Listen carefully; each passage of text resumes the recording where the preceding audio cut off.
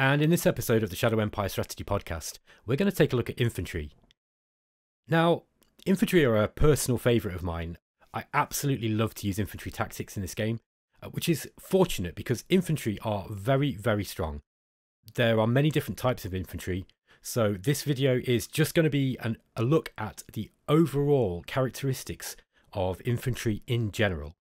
Later on, we can actually go into each individual type, and we can get into a more nuanced discussion and debate about their uses, their various effectivenesses, just kind of how well implemented they are in Shadow Empire as a whole.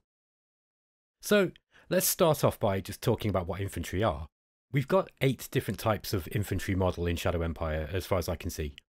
And we start with the just basic infantry model. The infantryman is a general purpose unit. It's generally designed for more defensive operations, and it doesn't have a particularly good attacking value, either soft attack or hard attack. However, it is your all-round general purpose unit. Next up, we've got a machine gun infantry. Machine gun infantry are much better at soft defense, so they're really good at killing other infantry when they're defending, but they have an extra penalty to attack. So light infantry, or the standard infantry if you will, they actually have a 50% penalty to all their attack values, whether that's soft or hard attack. But machine gun infantry will have an extra 50% penalty because of the machine gun too. Incidentally, this machine gun penalty actually applies to any vehicles that carry it too, and you might want to look at my earlier podcasts where I was discussing light tanks for some interesting comparisons between light tanks and the machine gun carrying vehicles like the APC and the buggy. And just bearing in mind there that those vehicles, they also have that minus 50% attack penalty. So machine guns really are very, very weak when you are attacking with them. And in my experience, they seem to die way more than standard infantrymen when you are attacking with them. I don't know if that's a mechanical thing or whether it's just something that, you know, just happens to me. But they really are best off used in defense. Then we've got RPG infantry. Now, RPG infantry are designed to kill tanks, or they're designed to kill armor at least. Their effectiveness early on in the game with the early models are not so great, but they are much better than standard infantry and machine guns for killing armor. But they can be upgraded to become very, very powerful. There is another type of RPG infantry that comes in right at the end game, or towards the end game, called micro nukes. They're going to be a video all on their own, I think, because they're another very contentious unit that I think a lot of people don't like, and I don't know. I don't play a whole lot of multiplayer, so I haven't really seen a big problem with them, personally speaking. But I think some people really dislike them in their current iteration. So that's definitely going to be something we're going to look at. We've also got motorbike infantry. Now, motorbike infantry are interesting. They've got a really high recon value compared to your other troops, and they're even better than buggies, if I remember right. So they are your best early scout unit. They also don't have an attack penalty, along with the jetpack infantry that we'll talk about later. So they are your best bet really if they're well kitted out for attacking, at least in the early game. Their effectiveness does drop off later though, because motorbike infantry don't get some of the later armor types. We've also got quad machine gun. These are just a better version of the machine gun infantry basically. Then we've got jetpack infantry, which we've talked about. They have like a jump pack that allows them to close distance with the enemy much quicker, so they don't suffer the same attack penalties that the normal infantry or machine gun infantry, etc. will. They also get to wear heavier armor than the motorbike infantry, so if you're using them in that attacking role, they'll kind of supersede motorbike infantry by that point of the game. Then we've also got manpads. Manpads are a little bit different. They're more of a defensive unit against aircraft. So I'm not going to really talk about manpads a whole lot here, but the general strategy for using infantry is going to apply. Manpads are just a good way of defending your other units, including your infantry, from air attacks. Finally, we've got robotic infantry. I'm not going to talk about those a whole lot here. Again, I think this one might be worth talking about in their own specific podcast because they are quite interesting. Robotic infantry have another attack penalty, so on top of the penalty they get for being infantry, they also get more of a penalty for being used in offense. I think this is because they're supposed to be easier to program for defense. However, robotic infantry have an advantage over normal human infantry, and that is that they don't cause casualties when they're killed. And they counteract this by being expensive to make in terms of the resources. So yeah, again, we'll come back to robotic infantry later, but they're an interesting case, and I think that in certain map types they can be very, very useful. So we've talked about the different types of infantry, but what are the benefits of infantry in general? So you're going to be using infantry right from the start of the game. Most likely, if you are starting on a standard setting, what I call the standard setting, where you're not advancing yourself up the tech tree any further than the very baseline, they're going to be the first thing that you get. You're not usually going to have access to tanks, so you'll have buggies and you'll have machine gun infantry as well. So I think you start with infantry, machine gun infantry, and buggies, and a few other bits and pieces. But for the most part, infantry are all you've got at the start of the game. Infantry are really cheap in terms of resources, so the models don't tend to cost that much in the sense of metal or industrial points until you start getting to things like battle dress, when you need machines for them as well. But up until that point, they're relatively cheap. What they do require, however, is lots and lots of manpower. You are going to use loads and loads of your manpower in order to create these infantry formations. So not all map types are going to be able to support a large infantry-based army.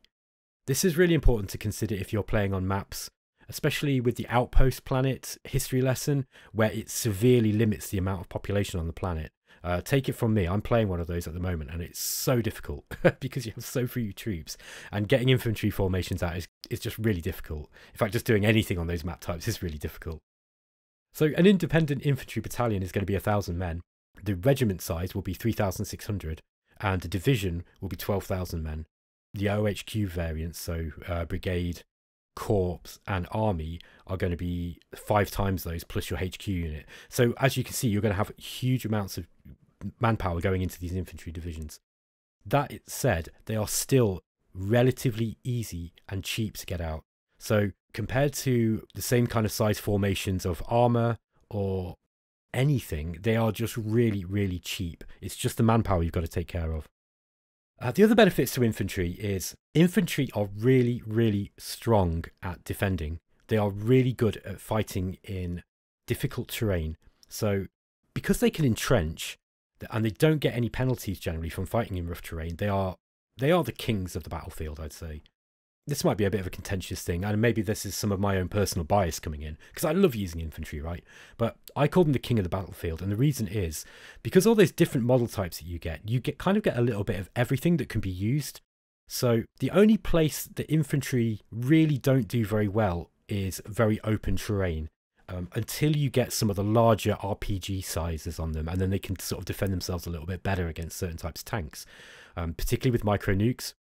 Micro nukes will make a mess of kind of light, medium, and even heavy tanks up to a point, depending on how well they're designed. Some of the larger tanks can kind of shrug off some of the micro nuke stuff. Now, your mileage may vary there, but generally speaking, the various infantry model types, if they are entrenched, they are so strong. So particularly if you've got the entrenched stratagem on them in an OHQ formation. So if you've just got 100 entrenchment points in, let's say, something like mountains. Let's say you're sat in mountains in your infantry units, whatever they might be, whether they're light infantry, type, machine gun infantry, RPGs, whatever. They're going to get twice the hit points if they've got 100 entrenchment points. In mountains, however, you can get up to 300 entrenchment, which means 4 times the hit points. And if you've got the entrenchment stratagem, which gives you a 50% entrenchment bonus to the maximum entrenchment, and also I think it also affects your immediate entrenchment as well, you can get up to 450 entrenchment points.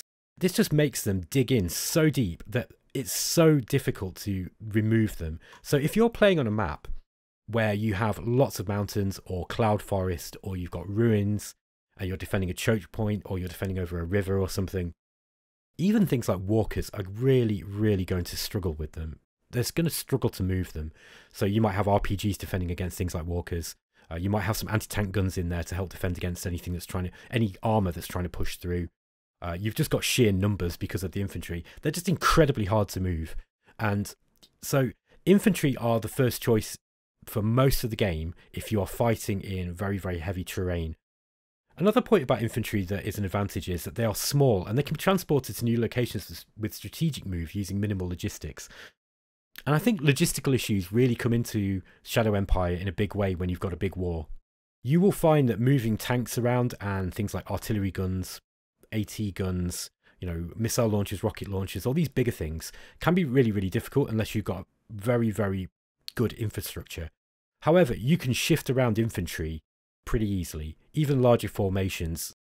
Now, infantry, they aren't quite as small as they might seem. They only have size 1, but they do have a weight of 5. And that's just to represent the fact that these guys need a little bit of space to move when they're being transported. So they're not quite as light as you might think. However, they are generally quite quick to move around by strategic move. This means that they're very strategic in the sense that you can move them quick and you can move them to positions where they're needed. Infantry attacking hard targets are going to make attack rolls versus a smaller HP pool than non-infantry. So some of them, particularly things like RPGs, are actually quite good at killing tanks. What I will say is if you're going to use them in this way, they do need to be well supported. We're going to come to one of the downsides in a minute, and I'll explain exactly why there. With motorized or a mechanized element, infantry can actually move around pretty quickly, even without the strategic move as well. So you can have motorized infantry and mechanized infantry. These might need their own video, but what I will say for the moment is that infantry on their own are relatively slow when they're moving through open terrain compared to, you know, armor. However, if they're motorized or mechanized, that can make them very, very quick, and it allows you to use them in a way that will support other quick moving units. Infantry killing power increases with the tech tree. So the further you get down the tech tree, just the better they get. Basically, they get better armor, they get better weapons, they get better models. So you start getting access to things like, you know, motorbike infantry. Then you'll get jetpacks. Things like quad machine guns make them much better in defense. So you will start unlocking more and more potential. So even though you are going to come up against some really, really terrifying opposition, you know, with some of the size of the tanks, with things like nuclear weapons, you know, aircraft, infantry do scale up. And again, if you're playing on the kind of maps that really favor infantry, they're never going to be outdated completely. Like, you're always going to find some use for them, especially when you've got things like micro nukes for killing some of these really big tanks. Another advantage for infantry is that they're easy to mass in the early game, and really they're your best bet for early encirclement and pocket holding. Infantry really are going to make up the bulk of your forces in the early game, and one of the great things about this is it kind of teaches you how to use infantry. I remember in War in the East, there's actually a campaign that kind of teaches you how to do encirclement, but Shadow Empire, really, you're kind of encouraged to do that right from the start of the game, and it kind of teaches new players that, look, just attacking head-on with infantry isn't always the most effective way of taking out even relatively weak kind of raiders and, you know, these kind of nomadic type people. They are not that strong, but just attacking them head on isn't going to work. You do need to encircle them. So I think, like, infantry are actually, they're a good introduction to the game, right?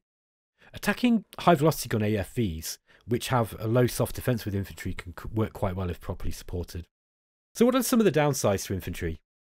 I'm just going to list a few of them, and then maybe in the comments you can let me know anything that I've missed. Infantry do have a lot of downsides. One of the first things that came to mind is, and something that I think people sometimes miss, because infantry takes so much manpower, if their casualties are high, it can cause unhappiness in your cities. So you have both a short-term and a long-term casualty tolerance in each city and each zone.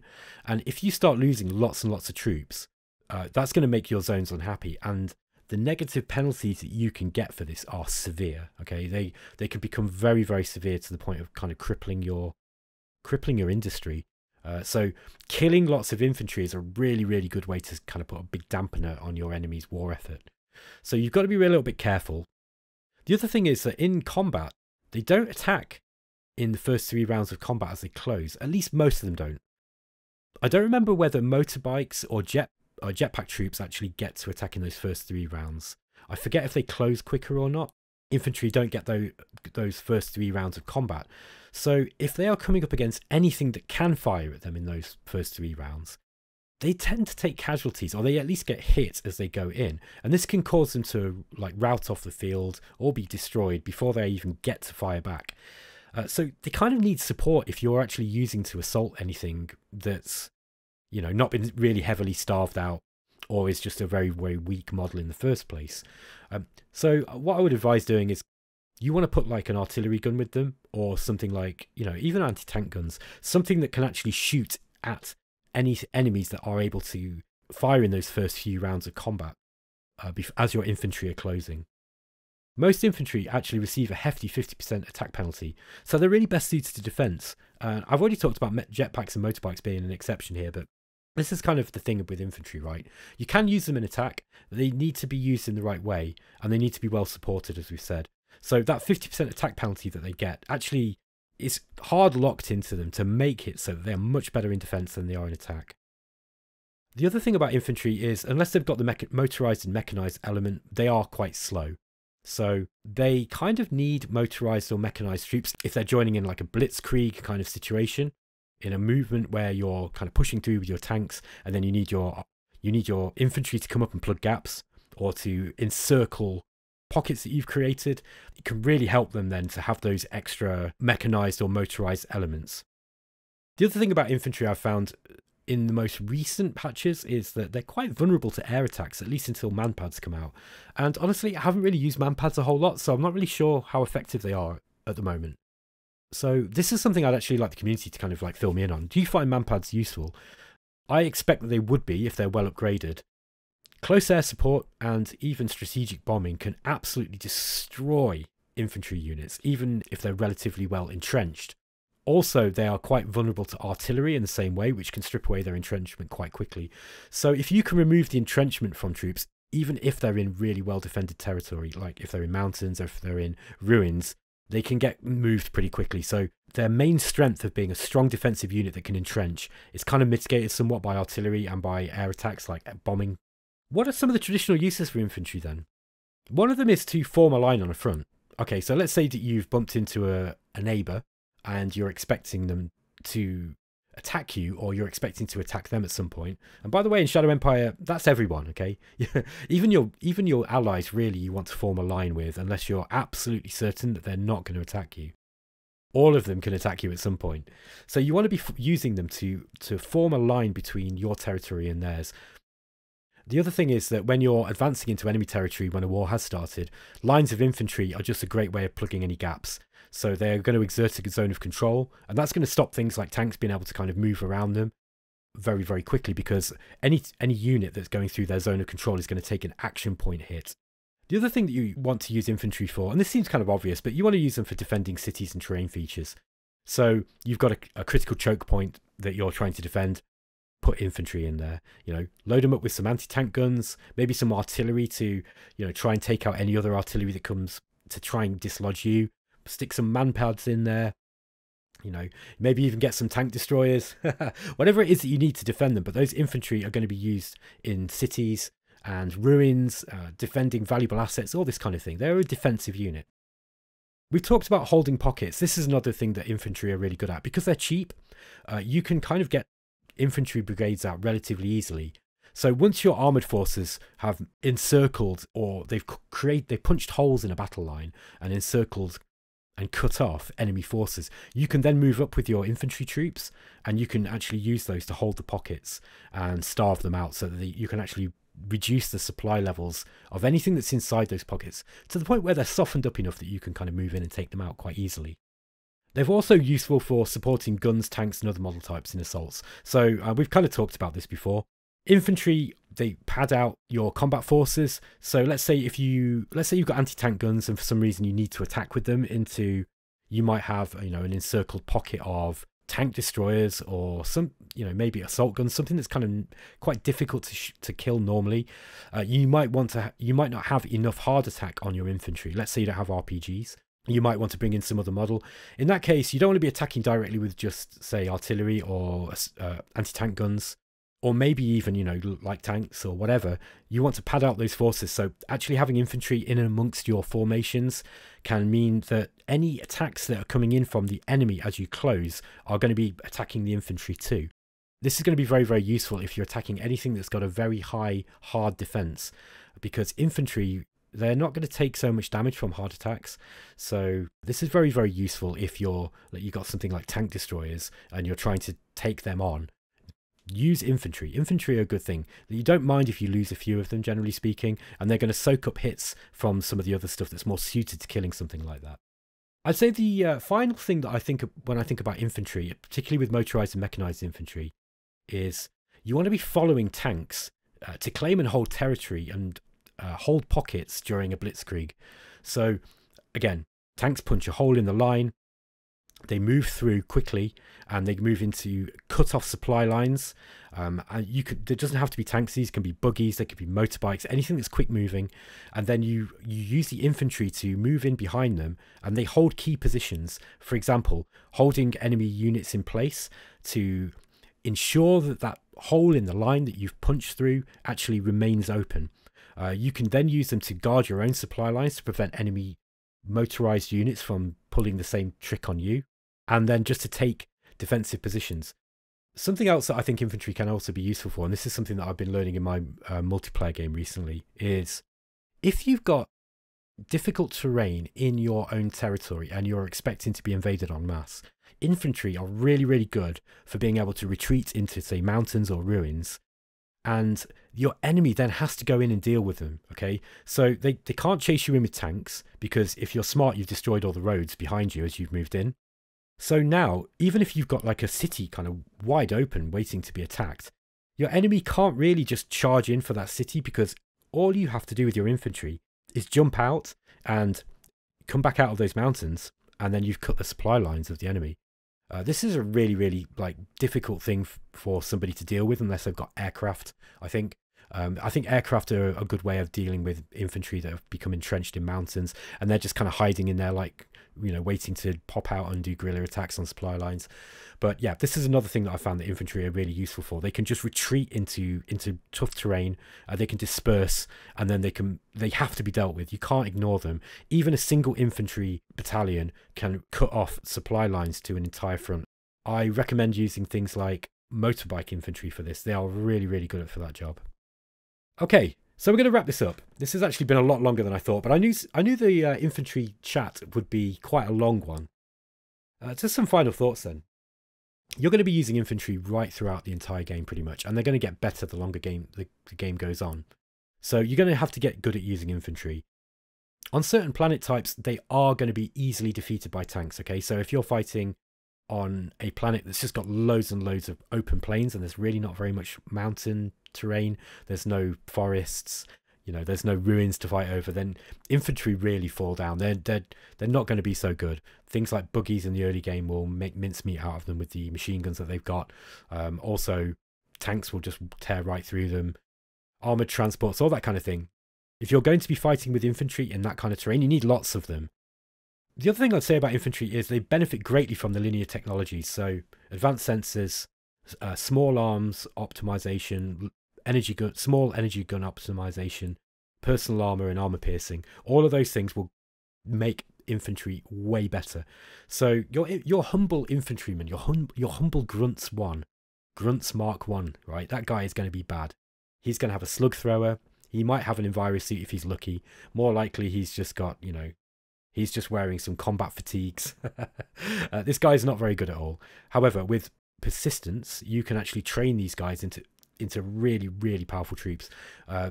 Having heavy battle dress and, you know, charge Gauss rifles and then laser rifles and all the other stuff that they get, it's going to make them really powerful. We've already talked about micro nukes. You've got things like the repeating laser cannons, the repeating laser guns, which are like the machine gun version. They're just really good. So you want to keep ahead in the tech game if you're going to be using lots of infantry, because one model of infantry that has had plenty of field testing, it's got good, you know, statistics because it's been upgraded multiple times, and then it's got really good equipment. It's just going to absolutely wreck an infantry model that is several steps lower down on the tech tree. So that's worth bearing in mind. You kind of want to keep your tech level up and keep your infantry in tip-top condition. Infantry are the kings of terrain fighting, even against walkers. Okay, and this might surprise some people, but I think walkers are a very good way of killing infantry up to a point. However, if you are using your infantry correctly and you're not just, you know, trying to defend with the basic infantry model type, you know, the light infantry, if you will, if you've got RPGs in there, particularly with the heavier RPG models, not just the kind of basic bazooka, but I mean things like heavy guided RPGs right up to micro nukes, walkers are going to have some problems. The lighter walkers are the ones that are particularly good against infantry with a high soft attack. Now those guys are really strong, and they are really good at clearing out infantry initially, but if you use infantry right, they can cause walkers problems. Entrenchment makes infantry incredibly difficult to shift from mountains, forests and ruins, as we've already said, particularly if they're using that entrenchment stratagem. And even walkers are going to struggle against them if they're well defended. Defense in depth is very, very strong with entrenched and well-supplied infantry OHQ formations. So one line of infantry, yeah, you can push through that with tanks, right? If you've got 2 lines of infantry, well, you might break that first line, but then you're going to come up against the second line. Your tanks are then going to be low on action points, and they've got this second line of well-entrenched dug-in infantry. Now, if you've got 3 lines, then you've got 3 lines of troops to get through, right? So when the first take the casualties, they're going to move back into the second line. The second line are going to defend for a turn or 2, and the third line is always going to be fresh. Meanwhile, the first line that retreated is going to be getting replacements, and they're now entrenched behind the first or second line, okay, or the second or third line. So defense in depth with infantry is where it's at. Final point before I hand it over to the comments for your contribution to this discussion. Infantry are most effectively used as part of a combined arms force. This is really, really important, but I think it's going to be time to end the video here, okay? But think about this. I want to know from you guys, when is it best to use infantry and when is it best to use other ground forces? Which map types favour infantry and which ones don't? And if you're using infantry as part of a combined arms force, what are the kind of proportions of infantry that you are going to be using along with your tanks, along with your buggies, along with your rocket launchers, you know, your air forces, all this kind of other stuff? Let's get a conversation going about the kind of tactics that you like to use with infantry, how you like to build them, which of those model types you like to use, the kind of proportions that you like to use. And then later on, we're going to start talking about the different formations that you can build them into.